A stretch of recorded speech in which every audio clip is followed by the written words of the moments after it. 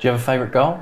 I have a favourite goal, yeah, but it's different from my best goal. Okay. That feeling when that ball hit the back of the net and the crowd, I can still remember now when I talk about it, I can still remember the noise that the crowd made when that went in, and that was an unbelievably special moment. How much did you feel you had to prove after being out the side for a few games? I don't think I've got anything to prove to the manager. I mean, he knows what I'm capable of playing like. I just wasn't playing like that before he dropped me. You were the most loyal player to Southampton. So why did you stay at Southampton despite all the transfer offers from all these clubs? Yeah, it's a good question. I kind of knew where it was all going, where it was all heading, but it was too important not to say stuff. You know, I knew that I was, crossing the line really. I was criticising the mainstream media, and that included Sky News, obviously. Yeah. But I never really immersed myself into that world of media. So I would go in literally on a Saturday morning. So the only time I would ever go to Sky was to do Soccer Saturday. I never went to the office up there. I would just go in on a Saturday morning. I get picked up, driven to the studios.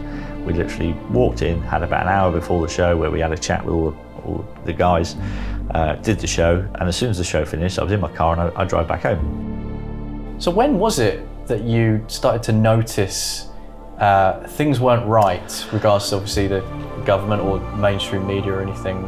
Quite early on, probably February, early March 2020, late February, early March. Could kind of see what was building in the media, and what kind of, obviously, having worked in that industry for a while, you start to see signs. Football is, for people who go and watch, it's an escape. Exactly. From everything else that's going on in their lives. It's their escape. You know, they don't need to be indoctrinated when they go into football matches. And I completely disagree with what the Premier League have done. Yeah.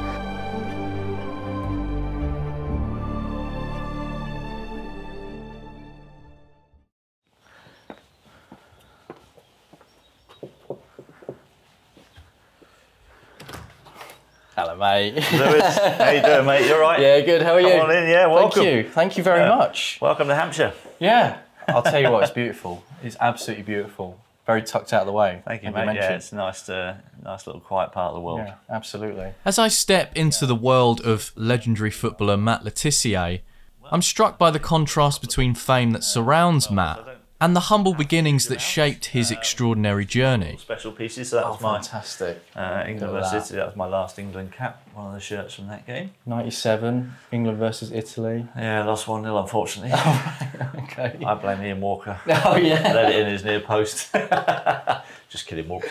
And then my England cap's at the top there. That's fantastic. 94. Yeah, I was born in 94. Don't make me feel old. No, sorry, no, that wasn't intentional at all. Yeah. Fantastic.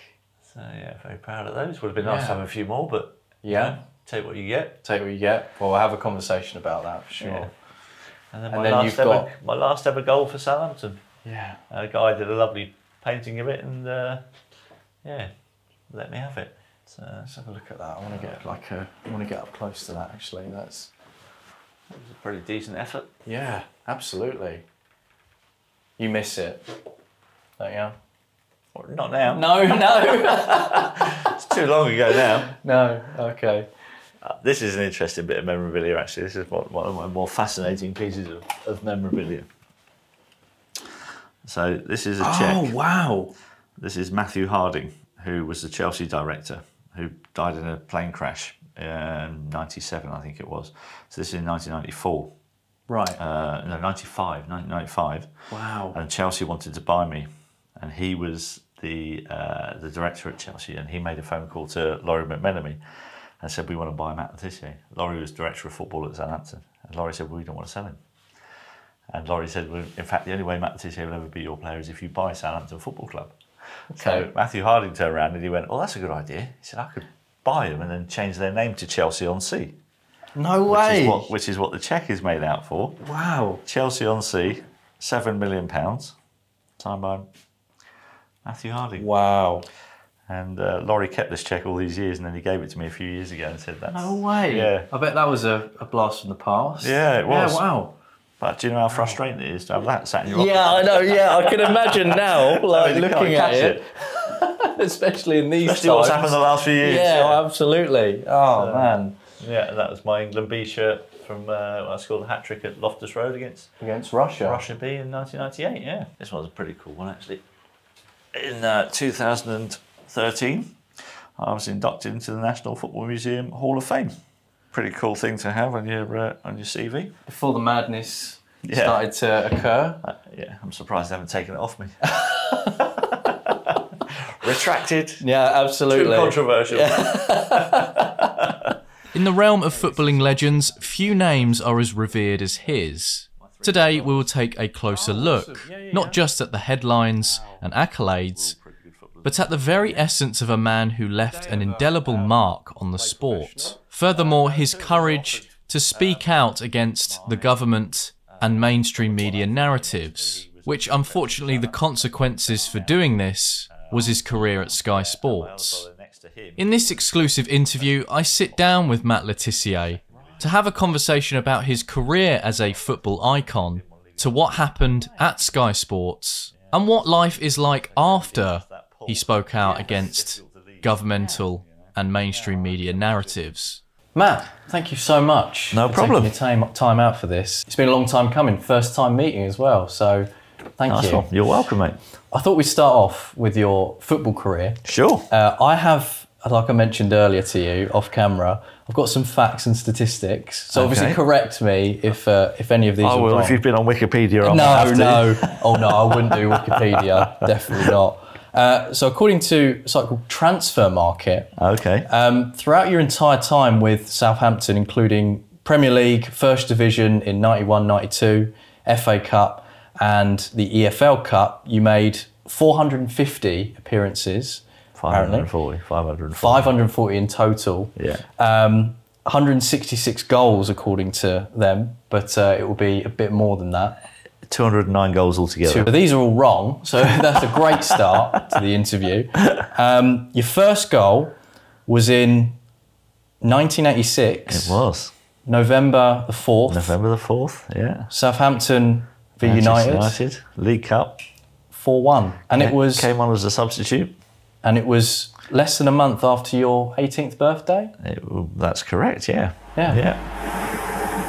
In the second half, United were looking increasingly vulnerable, and some weak defending let in Wallace to put Southampton 2 up. And it was 3 after Le Tissier's lob beat Turner. By now, United were in total disarray, and from Case's corner, it was the young man from the Channel Islands, Le Tissier, who made it 4. Yeah, all those things are true. And what a lot of people don't understand about that game as well is that I came on and scored 2. We won 4-1, and Ron Atkinson was the Manchester United manager at the time, and he was sacked after that game. Man United fans really got a lot to thank me for, because they then went and appointed Sir Alex Ferguson, and look what happened. There you go. And you're the first midfielder to score 100 goals in the English Premier League. Yeah. First ever. Nice accolade, yeah. Yeah, very good. Yeah, pretty cool. And your last competitive goal at the Dell Stadium was in 2001, which was a 3-1 victory against Arsenal. 3-2. 3-2. Why are they... What a great start to the... 17 minutes left. Proof that there is still room in football for sentiment. On comes Matt Le Tissier for this final game at the Dell. Plus stoppage time. Here's Le Tissier! I'm right in saying they demolished the stadium. They did. And then later there was a housing estate was built on top, and they renamed flats and it. apartments. Yeah. Le Tissier Court. One of the blocks of flats on there is Yeah. Le Tissier Court. Yeah, so that's pretty cool as well. Well, that's definitely right. That was right. That's definitely I've right. seen that. That's okay, that one. You never moved club at all? Nope. You stayed with Southampton for 16 years? 16 years as a professional, and a year and a bit as an apprentice. Yeah. Or And, on the YTS scheme as it was back then. That's it, YTS. £26 a week. Yeah. I mean, Happy days. We're going to get onto wages and things like that in terms of how it is now and how it's affected the sport. But that's mad when you look back. you still currently hold the second place as the best penalty taker in the Premier League history, with 25 out of 26 goals scored at a conversion rate of 96.2%. Yeah. Was it 47 out of 48? Yeah. Oh, it says here, on a scale of 1 to 10, how much do you hate Mark Crossley? Carl Tyler spotted pulling back Nicky Banger. Matthew Le Tissier, always dependable from the spot, took the responsibility, but Mark Crossley took the honours, went the right way and saved superbly. Do you know what? If I could have picked one goalkeeper to have saved my penalty, it probably would have been Mark. He's the top bloke. I actually get on really well with him. Oh, that's good. So, yeah, we're all good. You were the most loyal player to Southampton. So why did you stay at Southampton despite all the transfer offers from all these clubs? Yeah, it's a good question. And at different times, it was for different reasons. So I nearly joined Spurs when I was 21. That was the closest I ever came to leaving Southampton. That was my team as a boy. I was a Spurs fan. At that point, I was just about to get married. And my fiancée at the time didn't want to go live in London. So I had to choose between getting married or joining Spurs. So I got married, and then 6 years later I got divorced. And then kind of 1995, Chelsea was the other really serious offer. And at that point, I was really enjoying my football at Southampton. Yeah. You know, I had a great manager who was Alan Ball. I just had the best period of my career under him. And I didn't feel like I needed to move. I was doing everything. I was living the dream, you know. Yeah. I was the top bloke in the team. I was scoring all the goals. I didn't see any reason to disrupt that. Your fans, because you were so loyal, nicknamed you Le God. Yeah, they did. That's an interesting one. Yeah. What's your reaction to all of that? Do you know what? I take everything with a pinch of salt, really, when it comes to that kind of stuff. I've always kind of kept my feet on the ground and not got carried away by the adulation of being a professional footballer. For me, it was just something I was good at, something I wanted to do as a job. You know, I've always said if you can go to work and do your hobby as your job and get paid for it, then it really kind of isn't work. And that's kind of how I felt about my football career. I never felt like I had to get up and go to work, and that's a pretty special place to be.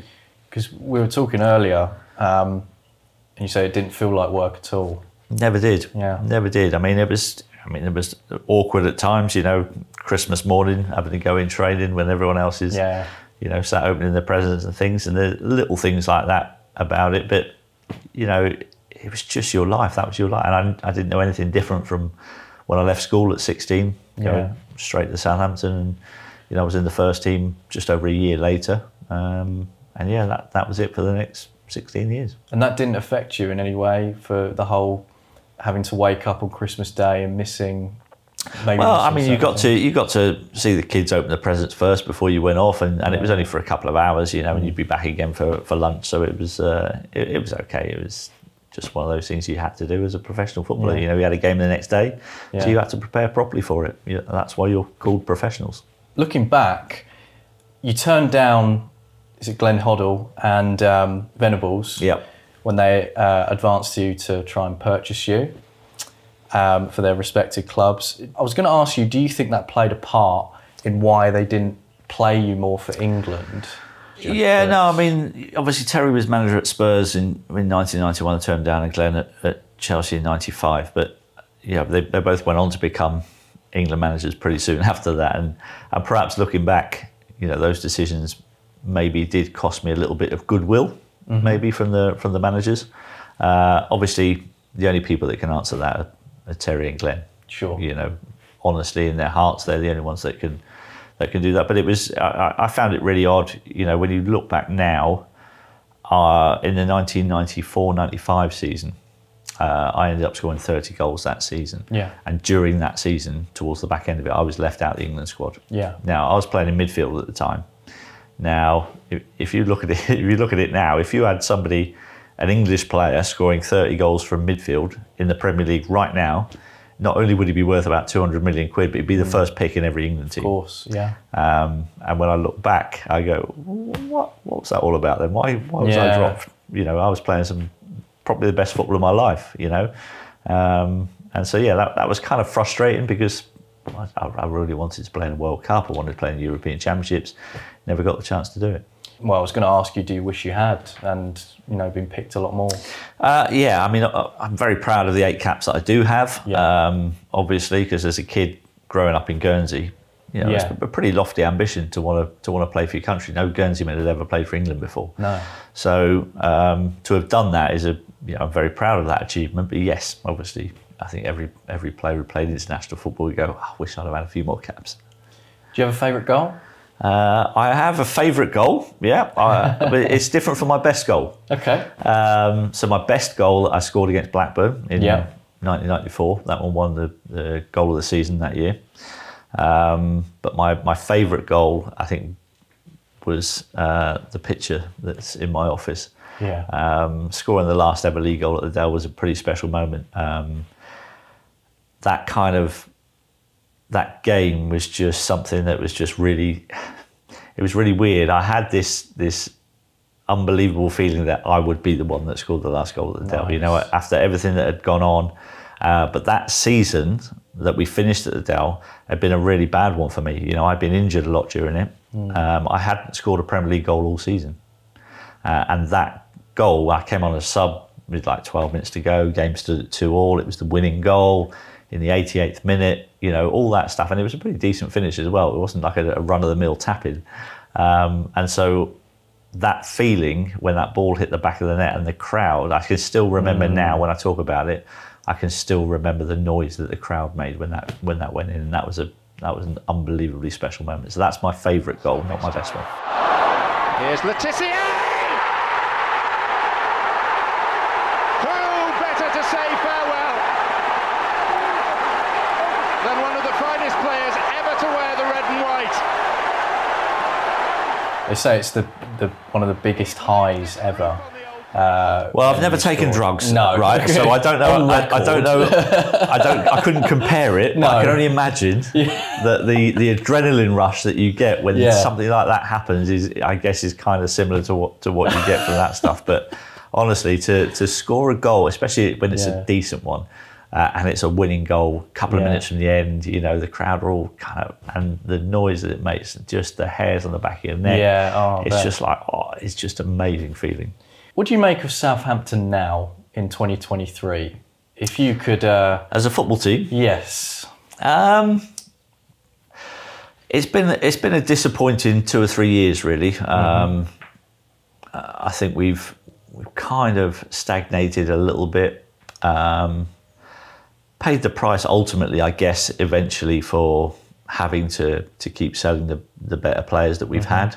And I guess that's the frustrating thing with being a club the size of Southampton, is that when you do get a decent team together, you only really get one shot at it. You get one season, and then if you have a great season, all the big boys come, cherry pick your best players. That's the way of the world. I mean, ultimately, 99% of all football clubs are selling clubs. Just at different levels along the way. So, you know, we've had some great seasons when Ronald Koeman was here. You know, Pochettino had a good season here. You know, we finished 4 seasons in a row in the top 8, which for a club of our size was pretty special to keep doing that and selling players at the same time and replenishing well. That's what we did for a few years. Over the last few years, I think the recruitment has probably not been quite as good as what it was a few years back, and that's why we're in the position we're in now. If you could make changes to Southampton now, what would be your changes? If I could make changes, obviously the people in charge at the moment actually have funded the club pretty well. You know, last season when we got relegated, it was actually a season where we spent the most money in our history. So you can't fault the owners for putting their hands in their pockets. I would probably, I think the biggest thing that you can have at a football club now is to have the right person in place in terms of the recruitment. So I think if you get the best recruiter in the world, that's the thing that I would want at Southampton Football Club, was the bloke who's right at the top of his game in terms of recruitment, because that's kind of what makes our club work. I think I was chatting to a mate, massive Southampton fan, so I was telling you earlier, he's very jealous that I'm here. And he was explaining how the youth club pumps out all these amazing sort of players currently, and it's a very valuable section of the club. Yep. So I don't think there'd be any changes then for that at all. Maybe. Possibly. I mean, we have had, you know, some real superstars that have come through the club down the years. We likes of Gareth Bale and Theo Walcott, Luke Shaw, all those kind of. I mean, there's plenty more that I could name, but it's probably the last couple of years we haven't quite had that massive superstar that's come through. So we're probably maybe a little bit behind in where we used to be in that department. So again, but football's very cyclical. It will go and it will come back again. We'll get good players come through. We've got a big catchment area here. You know, if you're talking about clubs on the south coast, you know, and Bournemouth are in the Premier League at the moment. But if Southampton as a whole, as a football club, has far better facilities. You know, it's a far more attractive proposition, I think, to young kids coming through for their career progression and all that kind of stuff. So we're still in a good place, but we're just at the moment we've got a tough season ahead of us in the Championship, and hopefully we can get ourselves back up in the Premier League. Speaking about transfers and, you know, wages and things like that in modern football, I mean, I read a few days ago that Neymar's transfer was 90 million euros. Every week he's raking in, I think, like 2 million or something a week or something like that. And he still holds the highest record of the most expensive transfers, which was 2017 at 222 million euros, which is about 200 million pounds. Do you think these wages, do you think they're killing the sport? I certainly think they are not doing the sport any favours. I think it's probably affecting, the relationship between the club, the players and the fans, which is, you know, the disparity in the wages is just so massive. Yeah. You know, when I was playing, our wages were good, but they weren't kind of out of the reach of the normal bloke. Yeah. You know? Certainly not in the early days. I mean, my first professional contract that I signed in 1986 was £100 a week. Yeah. You know, and okay, in 1986, that's, you know, okay. Yeah. Yeah. But it wasn't extraordinary. It was probably less than what a lot of people outside of football were earning back then. So what's happened, I think, has just put a little gap between, you know, the fans and the players, and they just seem a bit not part of the community anymore. We were very much a part of the community in my day. Do you think that sense of community exists now with the players, or are they? I don't get that feeling. I don't get that same feeling. No, I really don't. I think, you know, the players are now kept apart from the fans as much as they can. You know, it's crazy to think now, but in our day, we had a training ground, same training ground as where Southampton train now, but it was completely open to the public. Any day, anybody could walk up and watch us train, any day of the week. And it was brilliant. Yeah. You know, in half term, the kids were on holiday, we'd get loads of kids coming up and watch us training. It was good fun. We'd all sign autographs afterwards. And now it's like, geez, it's like trying to get into Fort Knox, trying to get into the training ground now. If you're a member of the public, you just don't get a chance to do that. And I don't really think that's sad, really. I think it's a bit sad that connection between the club and the fans has been severed a little bit. Yeah. Here's Le Tissier. Oh, lovely skills. Oh, he's almost unstoppable. Oh, marvellous goal. Le Tissier's second. An absolute dream. And Norwich, despite the fact that Southampton have pulled them from time to time all over the place, have gamely kept battling. Le Tissier's away here. A chance of a hat-trick. Can he finish it? Oh, beautifully. So for me, I'll be honest with you, I've stopped watching. But the reason why I've stopped watching football is not just with the wages and you know the disparity between that, but it's the politics, the wokeness of it all. Yes, the taking the knee, all that nonsense. Exactly. Yeah, I get that. I was going to say, do you share the same view? Yeah, I just think football needs to take a step back, doesn't need to get involved in that kind of stuff. Football is for people who go and watch, it's an escape. Exactly. From everything else that's going on in their lives. It's their escape. You know, they don't need to be indoctrinated when they're going to football matches. And I completely disagree with what the Premier League have done. Yeah. And that, because of that, I'll probably never ever get in the Premier League Hall of Fame. But do you know what? I don't really care.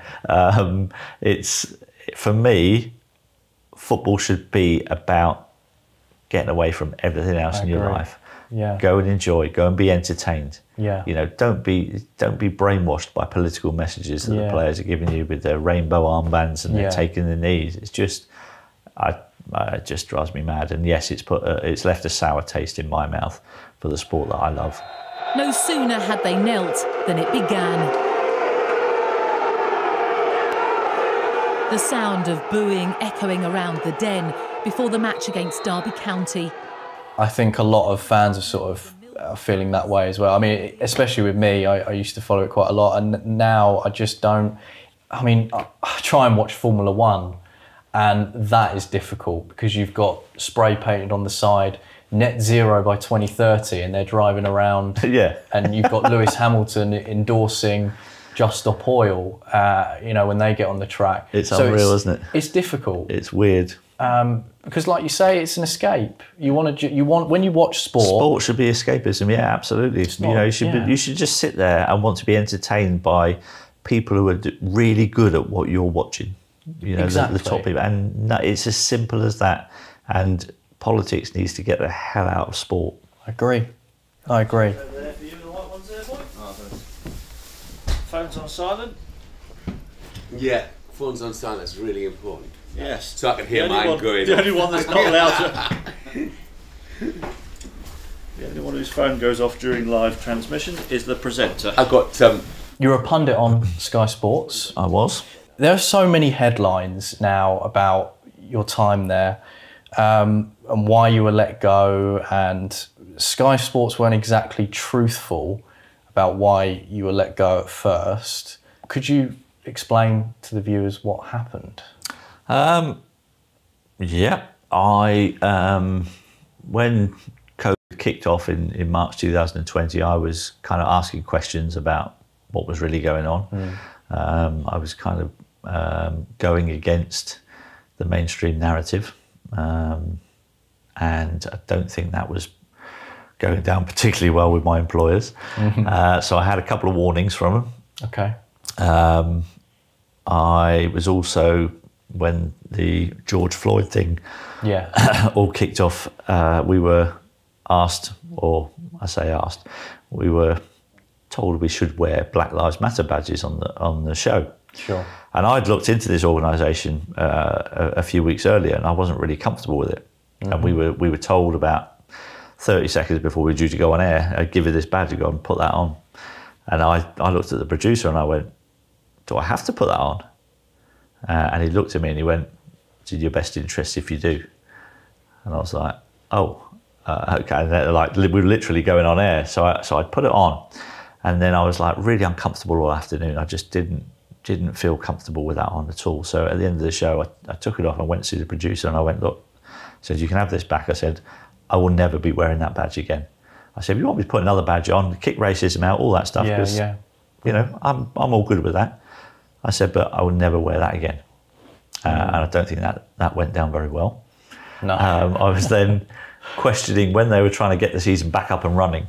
I put a tweet out because they were doing testing amongst all the players and the staff of football clubs. And then every week they'd do an announcement of how many positive tests there were. And the Premier League would do this announcement, but they wouldn't say where the tests were. And the only way you could find out who was testing positive is if the club themselves came out and went, yes, that's us. So all the clubs were coming out and going, oh yeah, that's us, those 4 cases are ours. And the only clubs that were coming out and doing that were the clubs right in the Premier League relegation zone or just above it. So, so they didn't want the season to start again. Got you. Because if the season gets annulled, they start again in the Premier League, Funny get all the money again for next season.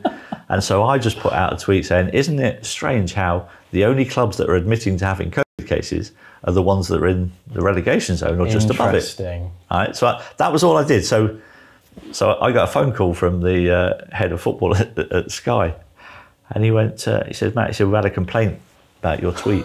Oh, gosh. And I went, all right, which one? He said, because there was a few to choose from. And he went, the one about the clubs admitting to the COVID cases. He said, we've had a complaint from one of the chief executives at one of the football clubs. Didn't like it. And I said, oh, that's interesting. I said, have you got the tweet there, Gary? He said, yeah. I said, can you read it to me? So he read it to me, and I went, right. I said, is there anything factually incorrect about that tweet? And he paused for a second, and he went, no. I went, right. So what was the problem again? Yeah. He went, well, that's not really the point. We've had a complaint. I went, okay, you might have had a complaint. I said, but it's actually true what I've written, so I'm not taking it down. I said, so he's going to have to deal with that, whoever it is. I don't know who it was, but he's going to have to deal with it because it's true. And if he's got guilty conscience, that's on him. Yeah, and absolutely. That was it. So, and then a few weeks later, I was sacked. Well, an added bonus for that. You have to get an added bonus. I'm happy. His horses won. Dougie, extra £1,000 is on its way. Extra, shut up, Jeff. That's £6,000. And by the way, Dougie, you got one wrong. From the outside looking in, that sort of world, media, television, I mean, that must be a pretty bonkers world. Especially with yourself speaking out against narratives. I kind of knew where it was all going, where it was all heading, but it was too important not to say stuff. You know, I knew that I was, crossing a line, really. I was criticising the mainstream media, and that included Sky News, obviously. Yeah. But I never really immersed myself into that world of media. So I would go in, literally on a Saturday morning. So the only time I would ever go to Sky was to do Soccer Saturday. I never went to the office up there. I would just go in on a Saturday morning. I get picked up, driven to the studios. We literally walked in, had about an hour before the show where we had a chat with all the guys, did the show, and as soon as the show finished, I was in my car and I drove back home. So I never got involved in the politics up there. No. I did nothing. I just went, did my job, came home. Yeah. You know, and I didn't get involved in anything else up there. You know, and that suited me. That's just the way I want to live my life. That's my job. I go and do it. I come back home. And so I tell you what, that's probably the best way in that kind of world. Yeah, and that's how I survived for so long in that world, because I just didn't get involved in stuff. I just went, did my job, came home, tried and do my job as diligently as possible, be as honest as possible with my opinions, and that's just who I am and what I do. Is it right? Because I remember you said something about you were let go for being a straight white male. Is that correct? So when I was when I got the Zoom call for the sacking, the official verdict was that we're taking the show in a different direction with the words with the words they actually used, which was untrue. Which was untrue. Yeah, it was untrue. But they've obviously since Comcast took over. They did go very much down the route of the diversity and all that kind of stuff, and I guess having 5 middle-aged white blokes on a TV programme on a Saturday afternoon didn't suit what they were trying to do, so they changed it up, and that's their prerogative. It's their money. They can do whatever they want. Who came to your defence when that happened? Not many. Not many. Certainly not as many as came to the defence of Gary Lineker. Yeah. And that was an interesting, interesting watch to see all his lackeys jumping to his defence and threatening to go on strike. But hey, that's classic, isn't it? That's the classic when you're on the right side of the narrative, or on the left, if you like. Yeah. It's okay. You get away with all that stuff.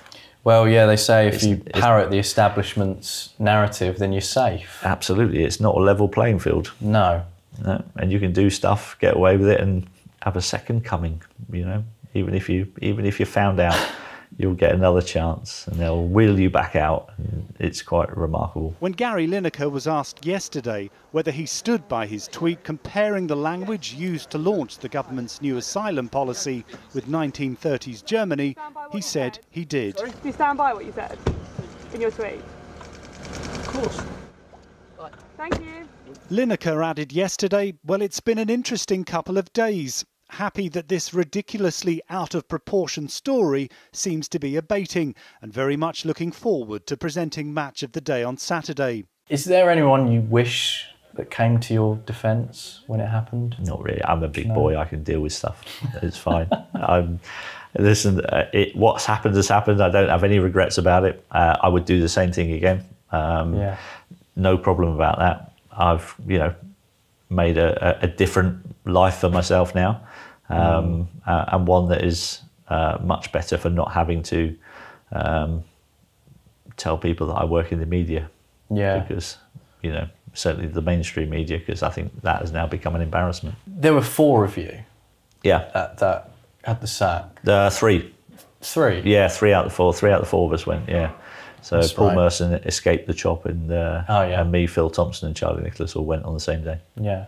You guys still get along really well now? Yeah. We still all do gigs together. We've got a theatre show next month in Wolverhampton, so we all get together occasionally, and it's great fun, and we have a laugh. That's great. life. No, that's great.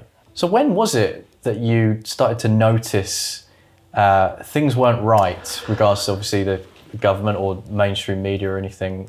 Quite early on, probably February, early March 2020, late February, early March. Could kind of see what was building in the media, and what obviously, having worked in that industry for a while, you start to see signs. I started seeing things, and I was thinking, oh, hang on a minute, something's not quite right here. I'd spoken to a couple of doctors, friends of mine in the village actually, who'd seen the data early on from COVID, and they both said, well, it appears that it's actually only for young, healthy people. It's not going to be really of consequence at all. This is just going to affect the really elderly people or people who are already ill. That's it, yeah. And this was like late February 2020, I was being told this. And then because I think they had all the data from the Diamond Princess cruise ship. Yeah. So very early on, I was like, oh, okay. So it didn't frighten me. So I kind of knew early on, and then I started reading up on some bits. I can't remember the first thing I saw, but somebody sent me a link to the documentary series, The Fall of the Cabal. Okay. And I started watching this series, and I was like, oh my God. Wow, it blew my mind. I was like, it just seems like everything I've been told since I was little is actually not true. Not true. It was just bizarre. I was thinking it went through like a lot of history of the royal family and all that kind of stuff, and secret societies and all those things, and you're like, blimey, really? Yeah. And even at that point, I was like, oh no, I got to keep a balance on this. This might not be right. Let's see how things pan out, and and as things then started progressing and panning out with the lockdowns coming in and all sorts of things, I'm thinking, hang on a minute, there's something. Yeah, my bullshit meter was going through the roof. I was like, well, okay. This is not right, and that's why I decided early on I was going to be one of the few people early on that were going to go against the narrative and start questioning things and try to just plant seeds in people, really, to try and make them think. Yeah, really, I think that's kind of been the whole premise of what I've been doing for the last few years. Yes, is not necessarily trying to get people to come round to my way of thinking. No, because I don't know if I'm right. Right. I don't know if I'm 100% right. I might be right on some things, I might be wrong on some things. But what I've always tried to encourage people to do is to listen to both sides of the story, yes, and then make up your own mind. So what really annoyed me is that we weren't being given both sides of the story. We were just given one narrative the whole time, and we were being battered with it 24 hours a day through the television and the radio, and that for me was not right. And that's why I've encouraged people to just try and think for themselves. I put out a different perspective out there, you know, and that doesn't always mean that I agree with that perspective. Sure. But I think people should be aware that there are two sides to every story. We were taught that as kids, and you should be able to hear both sides of those before making your mind up, and that's what we weren't being done, and that's what really frustrated me. You've asked for a proper investigation into what is going on here. I take it you just suddenly noticed that there were footballers and boxers and rugby players dying more often than they should be. Very much so, Mark. I've been involved in sport all my life. Not only that, I watch a hell of a lot of sport. It's pretty much the only thing I watch on the television. And I have seen so many people, so many incidents of young, fit, healthy sports people collapsing on their fields of play. And it's just not normal. And yet the media seem to be normalising it, and nobody seems to be paying any attention whatsoever to this huge rise that has gone on. And for the authorities in charge of these sports to not notice it or not to be calling for an investigation, I think is absolutely scandalous. And it's almost well, in the age where free speech is basically on its knees, and it's now compelled speech, where people are now being arrested for tweets, for saying mean things. Crazy world. What's your reaction to that? It's mental. Is what my reaction to it is. You know, you can get arrested for saying hurty words. Yeah. And yet, I tell you what, go and rob a house. Yeah. And see if you get caught. Because do you know the statistics on how many people are actually prosecuted for burglaries? Very low. It is in single figures. It is unbelievably low. And yet the police have got time to go and arrest somebody for saying a hurty thing with their tweets. Yeah. Honestly, it just drives me mad. The whole speech thing is really insidious. What they're trying to do to police your speech is, people don't kind of understand just what the dangers of that actually are in the future. The dangers are extreme, and people are going to have to wake up pretty quick, because they're trying to bring in laws that are going to, you know, put you in a position where you're not going to be able to say what you think anymore.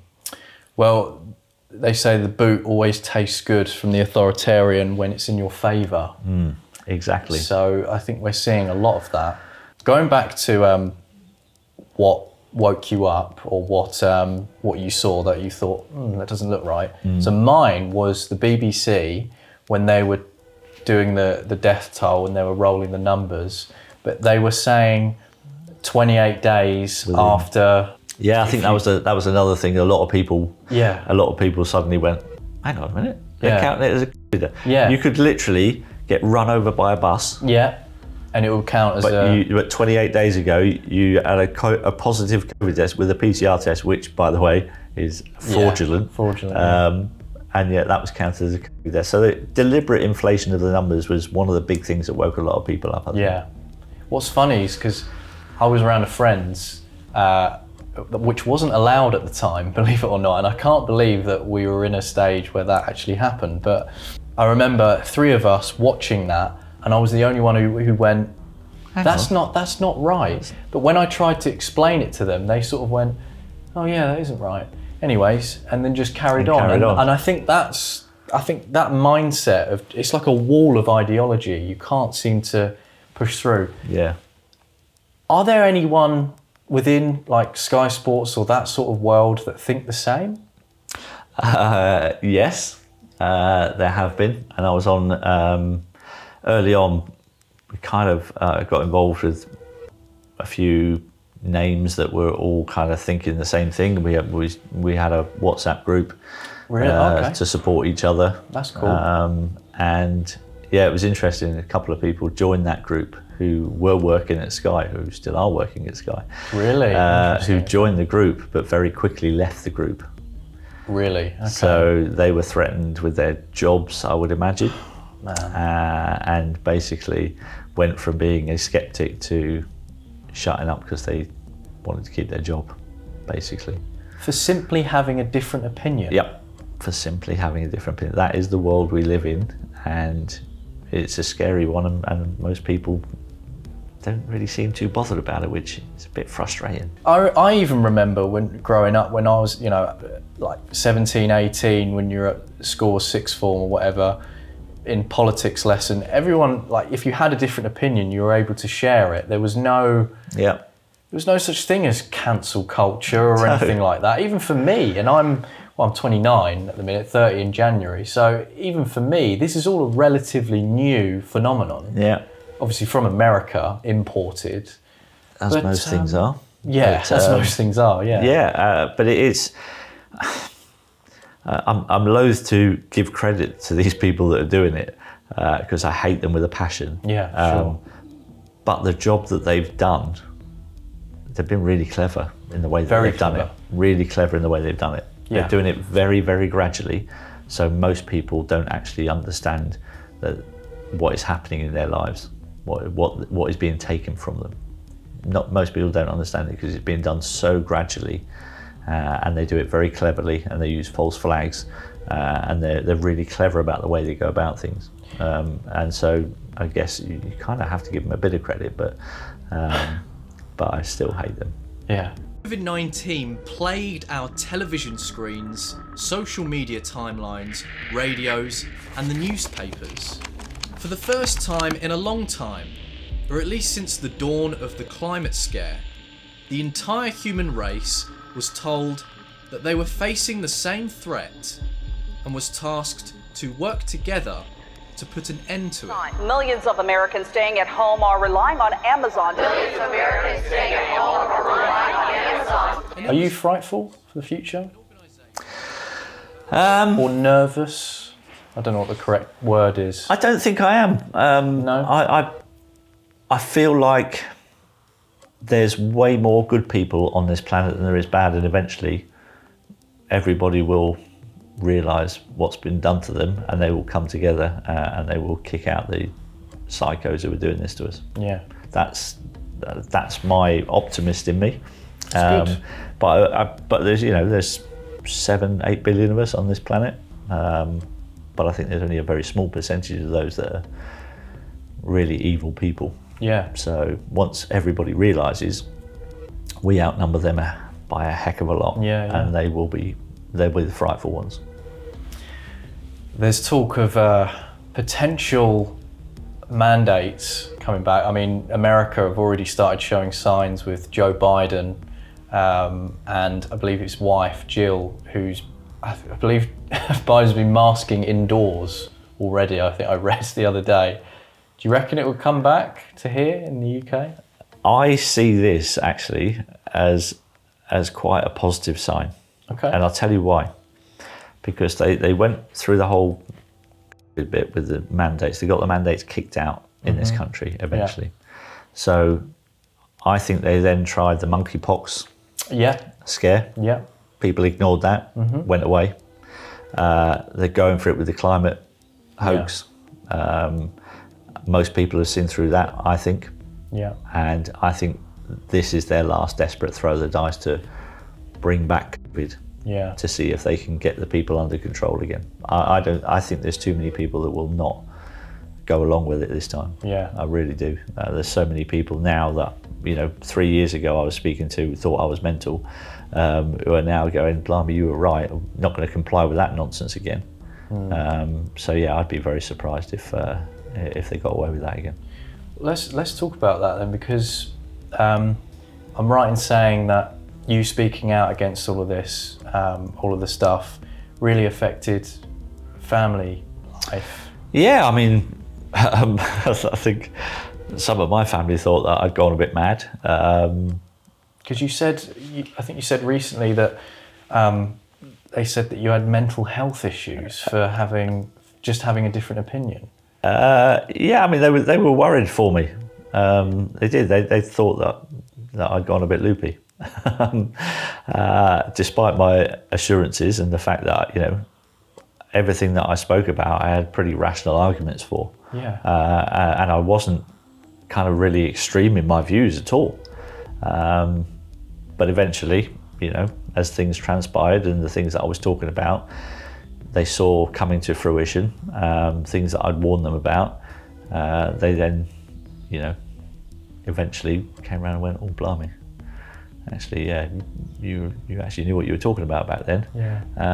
And it's been fine. And I didn't fall out with anybody over it. You know, it would have been easy for me to have just like got mad at them and not speak to them anymore. I never fell out with anybody over my views. I was always calm and rational, and if people disagreed with me, that's fine. You know, I'm quite happy for people to have a different opinion. Of course. Doesn't bother me. I'm not going to cancel them because they have a different opinion to me. Yeah, I found that's what some people were trying to do to me, and it's like, that's a bit weird. But I kept calm, and I didn't lose my rag, and eventually time is great for, you know, people being proved right. And a lot of the stuff that a lot of people were talking about in 2020, even before vaccines had been mentioned. Sure. You know, a lot of people were talking about, you know, the vaccines, the digital ID, sure, all that kind of stuff. And, you know, you're not going to be able to be travelling unless you're vaccinated. And all of a sudden, all these things started being implemented, and it was like, there you go. Okay. I warned you, and you didn't listen. So, you know, I'm not the mad one. How did that make you feel? That, you know, because I've had a similar experience. Mostly it's with friends, quote unquote, because, you know, after speaking out against this sort of thing, I had a kind of a similar thing. But how did that make you feel at the time when, you know, they were saying stuff like that? I was pretty calm about it all, really, because I think I knew in time, as things panned out, I knew that I was pretty certain that I'd be proved to be on the right side of history. And the reaction that I get now in the street when I go to events and things, and you know, I was at Cheltenham earlier on this year, and it was brilliant. You know, the amount of people that came up to me and thanked me for speaking out. You know, it was just so heartwarming. I didn't have a single person come up to me in public at Cheltenham and slag me off in any way, shape or form. Everyone that came up was really supportive of what I'd done. So good. It was a wonderful feeling. Yeah. So the reason I believe that we're all here today is because we care. Yeah. We care about people getting injured, and we care about people dying. And this has happened all because these guys were coerced with military-grade psychological operations into taking this new gene therapy technology. Never a class issue. Nope. It was because it transcended everything. And it's not an intelligence issue either, because some of my people, my friends who I thought were the most intelligent people I knew, fell for it hook, line and sinker. Yeah. You know, and weren't able to see through the propaganda. Yeah. You know, and you know, I get it. As I said before, it was a pretty comprehensive set of propaganda that was thrown at us. And I understand why people fell for it, because it was just 24/7 battering. It was military grade. Repetition, absolutely, absolutely military grade. And there have been crimes against humanity committed without a shadow of a doubt. And I just hope that I'm still around to see these people tried and put behind bars for it. I think many people share that view. Many people, and I think it's not just in the UK as well. America, New Zealand, Canada. Funny that the Five Eyes countries seem to have been the worst. I mean, when you look into it, there's so many things that were so dodgy, and I've forgotten about so much of it, because it was just one thing after another, and it's just been an absolute battering. You've got to be really, I think you've got to have a real calmness about you to be able to take it all in, not get overwhelmed by it. and also at the same time still understand that you've got a life to live. We're only here once. You know, we've got a life to live. You still got to try and make the most of it. You know, still try and be as happy as you possibly can be. You know, I probably early on, I probably went too far, and I kind of neglected my family a little bit because I was overwhelmed with what I was seeing early on. Right. And I really kind of got a bit obsessed with it and kind of was doing research all over the place. And kind of during the lockdowns and everything, I kind of neglected the family a little bit. And that was something that I had to check myself and go, right, hang on a minute. This is, you're doing too much of that. You're not spending enough time with your family. Got you. I had to withdraw from that a little bit and just get a better balance in my life. And my wife was brilliant for that. She was the one that was kind of keeping me in check and going, hang on a minute, we've got a daughter in the house here. You need to be present for her as well. And she was absolutely right. And so I've managed to get that balance in life now. And you mentioned your family have come around to everything that's been obviously panning out. Yeah, well, they've stopped taking. That's a good start. That's a good start. So yeah, thankfully, and you know, I've stood firm in what I believed in. I don't think I was particularly nasty about anything. No. I was quite calm about it all, and if people didn't agree with what I was saying, that was fine. But I needed them to hear what I had to say so that they could then make up their own mind. And if after hearing me, they still wanted to go with the propaganda that was coming out of television, that's absolutely fine. But as long as you hear me out and give me the respect to hear me out and then make your own mind up. So to wrap up then, for the final question, what's in store for Matt Le Tissier now that it's stepped into the strange world of politics, current affairs and talking all madness? Yeah, I don't really know what direction my life's going to go in next, and that's the great thing about life. Yeah, I've never been one to kind of make, you know, massive plans weeks in advance. You know, I take each day as it comes, and whatever will be will be. All I know is that I will continue to say what I think, speak out against issues that I think need speaking out against. Where that takes me, I'm relaxed about that. I'll go wherever. I'll go with the flow, yeah, I just try to lead my best life, have a balance in my life, make sure that I still have plenty of enjoyment, and I do. I love my golf, and you know, that brings me great joy and great peace as well. Being out on a golf course with, you know, just you and your mates and having a chat and playing a sport you love is pretty cool.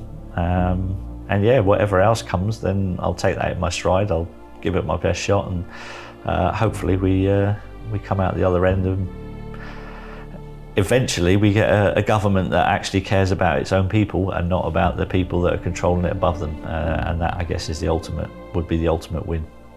We're pretty simple creatures, aren't we? Yep. Men. Like, we don't really ask for that much, really, do we? No, I don't think so. I don't think so. Just want people in positions of power to actually care about the people below them, and not worry about what they're doing to the people above them. That's kind of the end goal, really. And hopefully we can find a way to get good people in power and not the corrupt ones that we've got at the moment. Yeah. Matt Le Tissier, thank you so much. You're welcome, mate. Good to meet you. Yeah, and you. Thank you. Pleasure.